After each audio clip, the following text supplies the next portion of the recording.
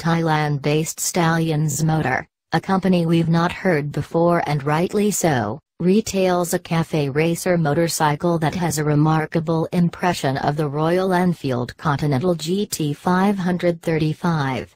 Called the Stallions Centaur Slam, the bike is an affordable alternative to the imported machine and is on sale since December 2015.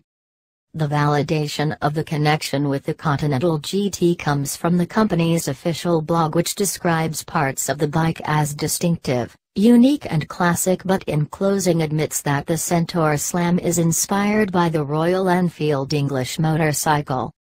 The imitation is powered by a 4-stroke, single-cylinder, SOC, air-cooled 150cc mill, coupled to a 5-speed gearbox.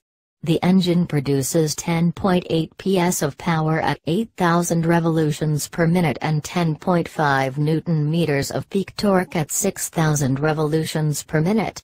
The fuel tank bears a similar shape as the Royal Enfield Continental GT but gets knee grips.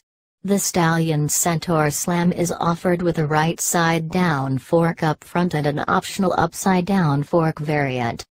Rear suspension setup includes dual gas-charged springs that tries replicating the grandeur of the Paoli units seen in the stock Royal Enfield Continental GT. The yellow paint of the springs too has been copied. Brakes include discs at both ends. The Stallions Centaur Slam gets 110/70/17 specification tire up front and a 130/70/17 unit in the rear. The Royal Enfield Continental GT is shod with premium Pirelli Sport Demon tires. The Stallions Centaur Slam tips the scales at 150 kg and has a ground clearance of 220 mm. Color options include yellow, white, red, gray and black. The instrumentation panel has a twin-pod layout like the source material.